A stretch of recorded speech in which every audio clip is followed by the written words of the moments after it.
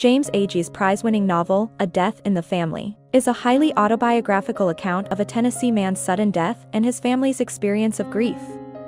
Rufus Follet, the novel's central character, is just 6 years old when his father, Jay, dies in a car crash. To intimately explore the impact of the tragedy on the entire family, the story's narrative perspective alternates between Rufus, his mother, his younger sister, Catherine, and others.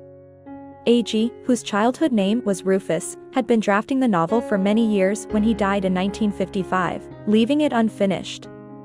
David McDowell, Agee's editor, pieced the book together and published it in 1957.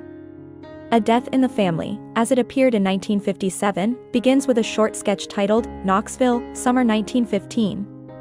A nostalgic reflection on a quiet boyhood evening, it sets a scene much like that in which the novel's events unfold.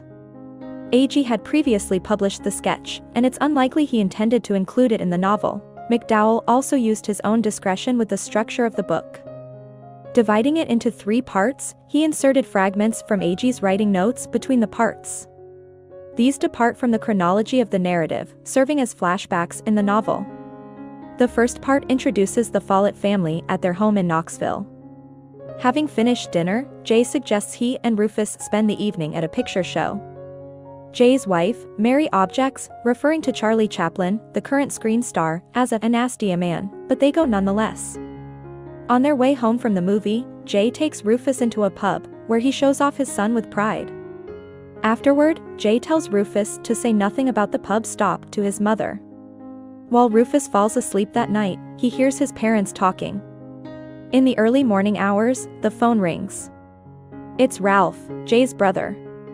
He is drunk and unable to speak clearly, but Jay gathers that their father has had a serious, perhaps fatal heart attack. He assures Ralph he will drive over immediately, telling Mary she should stay in bed.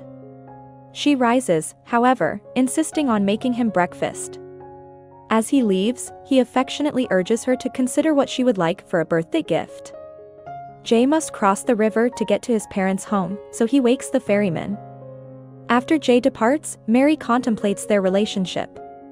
Her devotion to Catholicism conflicts with his lack of faith. This has troubled their marriage, as has his drinking. Having managed to mostly settle their differences, they are happy together. Jay's family dislikes her, however, causing additional strife. Mary prays they will soon make peace with each other. In the morning, Mary tells her children, Rufus and Catherine, that their father won't be home until evening and that their grandfather may die. Trying to explain death, she speaks of God's mysterious ways, but the children don't understand. Meanwhile, Jay arrives at his father's bedside to find him still very much alive. Ralph exaggerated the situation's urgency. Mary's Aunt Hannah takes Rufus shopping after school. Rufus is fond of Hannah and enjoys spending time with her. He hopes she will buy him a cap. His parents refuse to do so, considering it a frivolous purchase, but Rufus regards a cap as a sign of growing older. Hannah indulges his wish, though she must restrain herself from interfering while he is deciding on his favorite. The novel's first part ends with a flashback. It is dark and Rufus is frightened. His father sings to comfort him. At 10 o'clock that night, the telephone rings again, and Mary learns that Jay has been in an automobile accident. She sends her brother Andrew and his friend Walter Starr to the scene of the crash. Fearing the worst, Mary prays, waiting with Hannah for Andrew to return with news. Andrew arrives and confirms Jay is dead. After Mary's parents arrive, Andrew explains to the assembled family that a cotter pin fell from the car's steering mechanism. Jay lost control of the car and died instantly from a concussion. They all drink whiskey. Suddenly, the family members feel a powerful presence in the room. Mary's mother, Catherine, who is nearly deaf and follows conversations with difficulty, also senses something strange. Mary says it is Jay's spirit, but Joel, her father, scoffs at such supernatural speculations.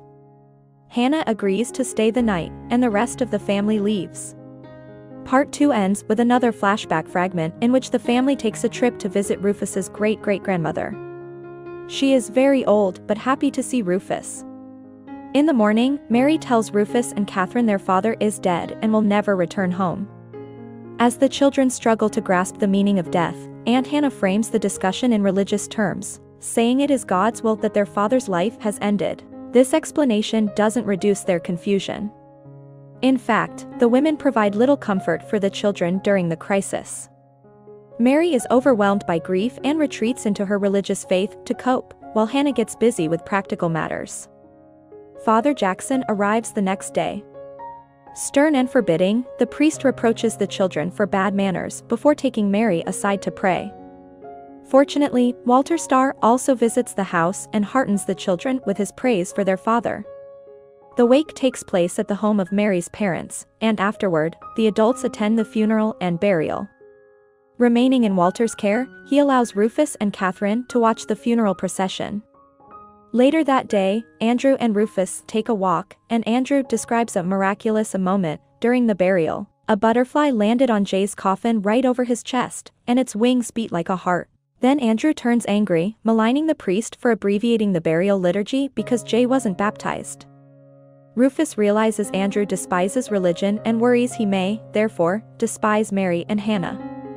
A Death in the Family received the Pulitzer Prize in 1958. Tad Mosel adapted the novel into a play titled All the Way Home 1961, which also won a Pulitzer. In 2007, scholar Michael Lofaro published A Death in the Family, a restoration of the author's text. Lofaro's edition arguably reflects Agee's intentions more accurately than does McDowell's. I hope you enjoyed this video. Leave a like if you did and be sure to subscribe. Thank you.